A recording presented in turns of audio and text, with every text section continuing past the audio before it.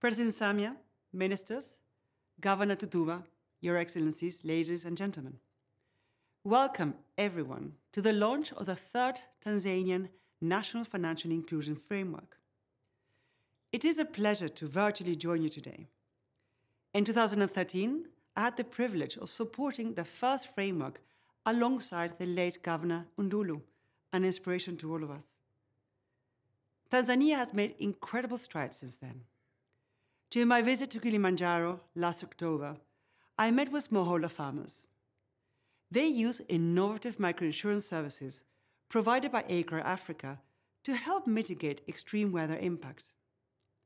The financial services provider offers affordable microinsurance to farmers using weather satellite data to assess and predict risks. When disaster strikes, this data is used to trigger payouts that farmers receive digitally.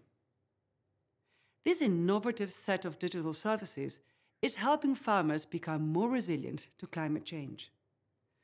With the confidence gained from insurance coverage, they now invest in drought-resistant seeds and vital inputs like fertilizers to maximize crop yields.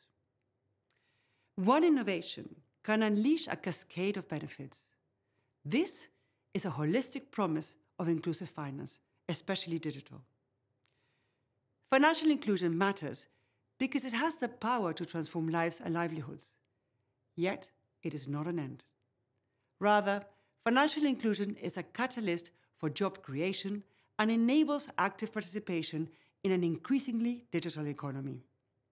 It also provides a safety net against adversities like illness, drought, or accidents, while simultaneously fostering financial health. Additionally, it empowers women, boosts income levels, and enhances productivity. These benefits go beyond individuals and families.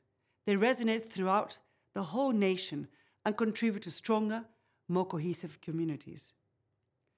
Today, I am thrilled by Tanzania's powerful vision to harness technology and data for inclusive and affordable digital financial services. The renewed focus on improving access and usage is critical.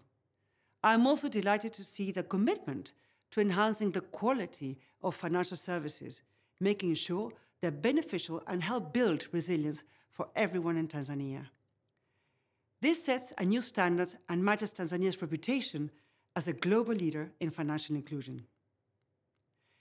Ensuring an inclusive and secure digital infrastructure is paramount, particularly in overcoming the challenge faced by the most vulnerable groups, including the youth, women, and small businesses.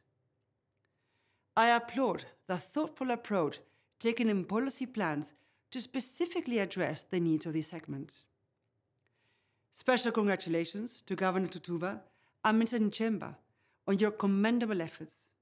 I'm certain you both are aware that this is just the beginning. Your continued guidance in sequencing and prioritizing outcomes, coordinating across government, and defining how different strategic objectives effectively complement each other will be essential.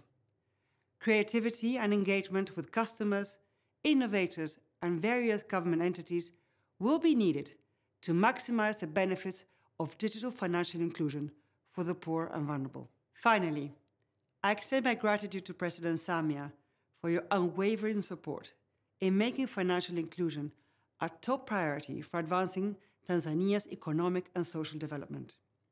Your steadfast leadership will play a pivotal role in effectively coordinating, implementing, and ensuring accountability among agencies to deliver tangible results. My partners and I are here to support you. I wish you success in all your efforts. Thank you.